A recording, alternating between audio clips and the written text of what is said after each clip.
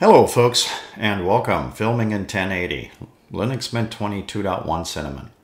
Subscription logo is in the corner, well over 500 videos. Just look for a person with yellow brackets if you like to subscribe.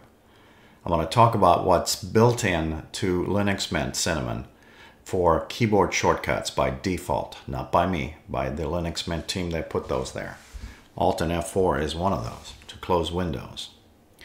Right-click, System Settings. Mint menu, System Settings. Keyboard shortcuts are found here.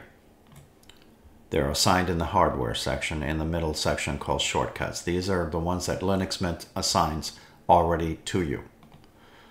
Closing a window is Alt and F4. If your F4 key is assigned on your laptop to something else, you may have to use another key called function. But I'm not using a laptop, so I can use Alt and F4 to close this window, which I'm not.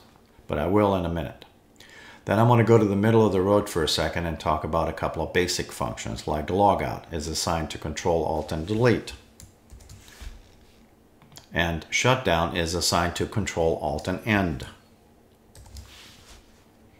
And I can also take a look at Control Alt and L. I'm not going to press that one. But all of these things have 3 keyboard bindings, so these bindings are bound to whatever that function is. In this case, it's only one. There are 2 other assignments, unassigned, which you can set a keyboard assignment to. And keep in mind, there are certain keys you don't want to use, like space bars and basic function keys like escape and whatever. They're used for other functions.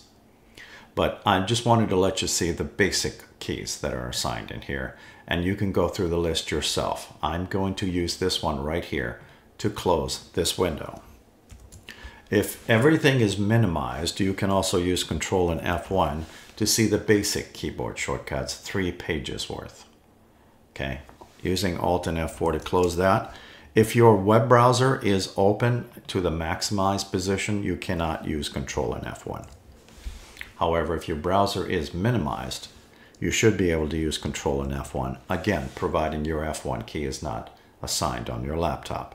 This will work in the Nemo file manager though. Control and F1 produces that. Alt and F4 to close, Alt and F4 to close, and thank you for watching.